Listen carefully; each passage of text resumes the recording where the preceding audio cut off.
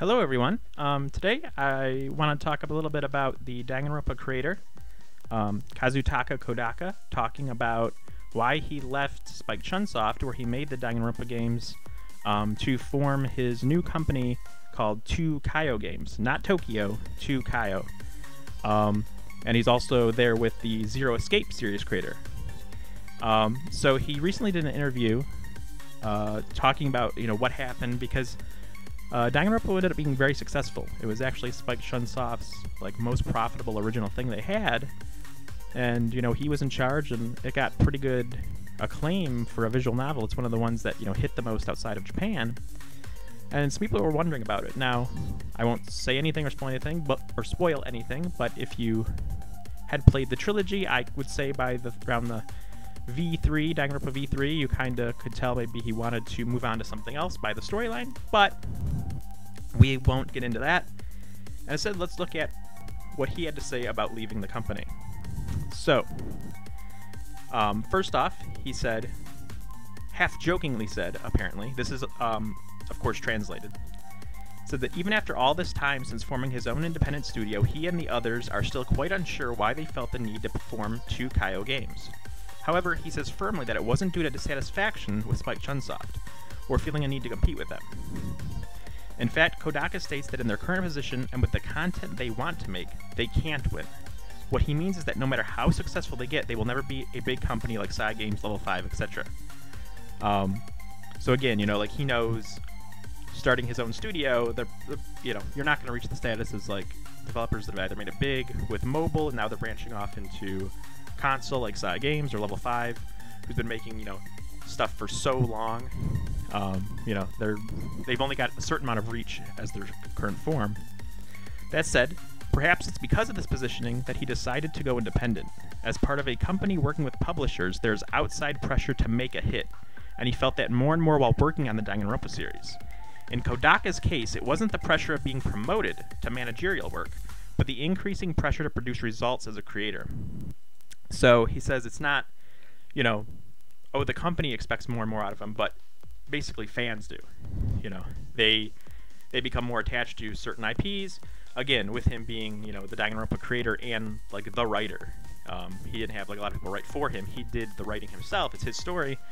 People get more sensitive and connected to something that goes on. So there's more likely to have people be upset based off the way certain things go. And V3 was an example of that. A lot of people, I saw some reviews that called it genius, and some people were really upset at that game for certain decisions. Like I said, won't go into it, but it kind of makes sense that a lot of people want to do that, want to get away from a thing that they know has a lot of expectations already built in. After a certain point, Kodaka felt the need to create something he would find interesting from the bottom of his heart. In the world of game creators, no matter the working environment, your next work failing could very well mean the end of the line.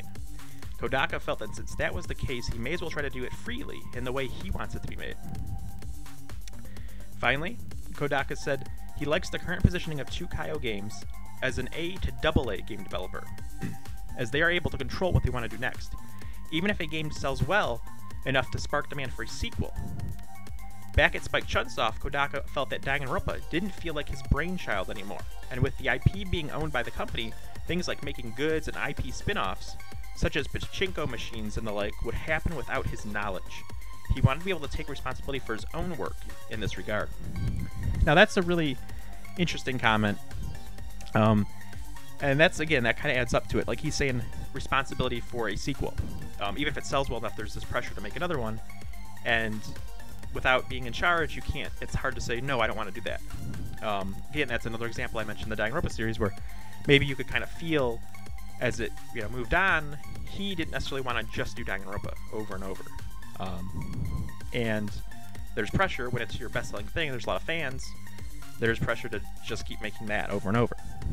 So he wanted to do something else, and he didn't feel like he was in control of it anymore, and things, like you said, like pachinko machines and stuff, he doesn't know if he wants, maybe he has certain IPs, he doesn't like the idea of selling out, let's say, perhaps. He feels, things go a little too far, so he wanted control over that.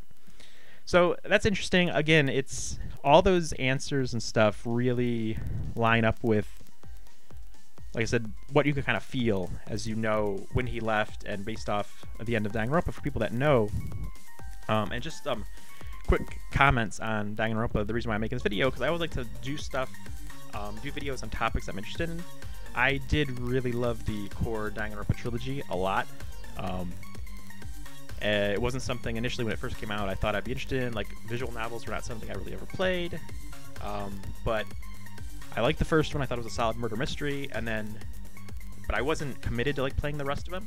And then when I finally talked myself into playing Danganronpa 2, like well after it came out, like a year, maybe 2 years after it came out, I ended up loving it. Actually, it was longer. I didn't play it till like January this year, and then I immediately jumped in V3. But I ended up really liking the world and like the overall story of those games a lot. And I really would like to see what they're doing next at Tukayo Games, because you have him and the Zero Escape writer and creator.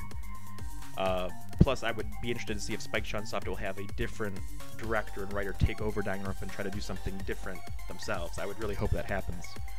But anyways, I also wanted to talk about this beyond what we just said, because his company, Tukayo Games, does have other projects, and actually 4 different things they're doing right now. And I really wanted to talk about what they have in the works, because that has been known and announced a while ago, but we haven't really ever discussed it on here. And since we're talking about how he's feeling about his studio, I figure we should get into that. So they have 4 current projects in the works for people that do not know. One is an anime, and there's 3 games. I will put the artwork they've released of like each of them up on the screen when I talk about them. So the first project, as you can see on screen, has a scenario being written by Danganronpa series creator and founder Kazutaka Kodaka, who we've discussed, and the Zero Escape writer and creator Kotaro Uchikoshi, and they're calling it Extreme Cross Despair. So again, so you can see by the art and by that little description right there, this is straight up a crossover style game. You know, it's not using either of those IPs, of course, but it is straight up going to be a mix between Danganronpa and Zero Escape, and that is really exciting for anybody that likes those style of games. I think that's really interesting, and art-wise, they do have the person who did all the art for Danganronpa working at this company. So, like, it looks like Danganronpa. That is, when I see that artwork, like, I'm not someone, honestly, that's watched that much anime in my life, despite me liking certain games with anime styles. I've seen maybe 5 animes in my life, and that was 2 of them are like, or 3 of them are like Pokemon, Yu-Gi-Oh, and Dragon Ball Z growing up as a kid. But when I see art like that, like, it screams Danganronpa to me and really makes me want to play the game. So that is the one I'm most excited for. That one I think is a little further off, though, than a couple of the other ones, at least by the rumors. So next, you can see the artwork on screen. This is an anime that is being written by Kazutaka Kodaka. I don't really know anything about this. It's just an anime he is doing, and he is writing himself. Again, because I like the stories so much that he writes, this is an anime I actually would be very interested in seeing, or giving a shot to at least. The other one, this third one here, which you can see on screen, I thought I remember hearing that this was the one like is probably going to come out first, like it's the furthest along. There might have been an update on this at some point, but I'm not sure because there's no title given or anything, so I can't really look it up. I'm not sure. But I believe this game's the furthest along, and they described it as a death game of children by children for children. Now, you can look at the art, and I'll say it right now, I don't like the art style. The idea of, the death game concept I obviously have liked in stories because it is used in Danganronpa, and it is also used in Zero Escape. So I do like that style of story plot and the way these games are made, but that art style really doesn't appeal to me, and I believe I think this game might have more of an action or some platforming segments, which I don't know. We'll see how good they are, those, because a lot of those extra things in Danganronpa and stuff weren't amazing gameplay-wise, so it'll be interesting to see what Tukayo Games can do, though. And finally, the fourth project is actually a crossover with Spike Chunsoft. So I'm really interested in this one. It is called a dark fantasy mystery, and like I said, it is a combination, and it is being called a reasoning adventure game with a world in the style of Tim Burton. So reasoning, I sure assume that's like detective, like you gotta, deductive reasoning, figure things out, which again kind of flows in with Danganronpa and all that too. But I guess it's maybe it has some more gamey elements. I'm not sure. It also has a lot of other Danganronpa series staff involved in it. So that one I'm really interested in because it has core Spike Chunsoft development team that's worked on Danganronpa, and people from Tukayo, who obviously are a company that is run by the creator of Danganronpa, and they're making, like I said, a Tim Burton-esque style game with mystery. Like, that is definitely one that I'm really interested in. So out of all the stuff they're working on, I actually kind of am interested in everything, but the one with the more young-looking art style has me the most iffy on it. He also back then was asked about the Danganronpa series and what will happen to it when he left. And he said it would be nice to return to it, but they got a lot of stuff in front of us and he's not really sure. Again, I think if Danganronpa continues under somebody else, since Spike Chunsoft uses that as a moneymaker, I kind of think it will continue, or maybe it'll be rebooted completely because the storyline isn't something they'll want to pick up from with the creator gone. But have someone else do it. Like, he was asked about, would you do it? And I don't think he will end up doing Danganronpa again. And if he did, it'd be so long from now. I think Spike Chunsoft would want someone else to do it. If you would do it in a faster rate.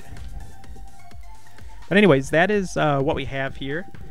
Again, I really liked the Danganronpa trilogy a lot. It was definitely, once I got into Danganronpa 2, I really got invested in that storyline. And I really, really want to see what they're doing. Like, this is definitely a studio I'm very interested in. And while some people might think, well, if they're he's calling themselves an A to AA, like indie to AA size studio, does that mean, like, in Japan, does that mean, like, we'll never see these games outside of Japan? And when this company was first announced, he actually said they want to make worldwide games. So there's a focus on him, it seems like, of getting games localized and trying to sell outside of Japan, because Danganronpa, like I said, ended up doing better once it reached outside of Japan. A lot of series are doing that now. I remember Yakuza with Yakuza 6, I'm even saying, it was the first time the series sold better outside of Japan, or reached just as many sales. So a lot of these franchises that, even if they're very Japanese, they really need to start doing better outside of Japan now, because console, game sales aren't as extreme as they were before. They don't do quite as well as they did, 15 years ago. If you could actually see my top 15 game sales in Japan list, and, I don't think until 4th place did any game hit 1 million, which is, decent. Those are good sales, but obviously outside of Japan, things can do way bigger. So yeah, really interesting. Like I said, definitely a Danganronpa fan, and interesting to hear his thoughts about leaving, and they're kind of what you'd assume. Like, it basically sounded like he was done working on Danganronpa, didn't want to be forced to make sequel after sequel after sequel, and left. But I'm really interested in their current projects, especially, like I said, the crossover project between the Danganronpa creator and the Zero Escape creator. That is one that looks really good. I can't wait to actually see that in action. Same thing with the Spike Chunsoft collaboration. But yeah, so thank you guys for listening. If you enjoyed the video, please like and subscribe. And if you have any thoughts on what you'd like to see from them, are you interested in Danganronpa? Do you want more videos on this company and this type of subject? Let me know. Give me your thoughts. So thank you guys, and we'll see you next time.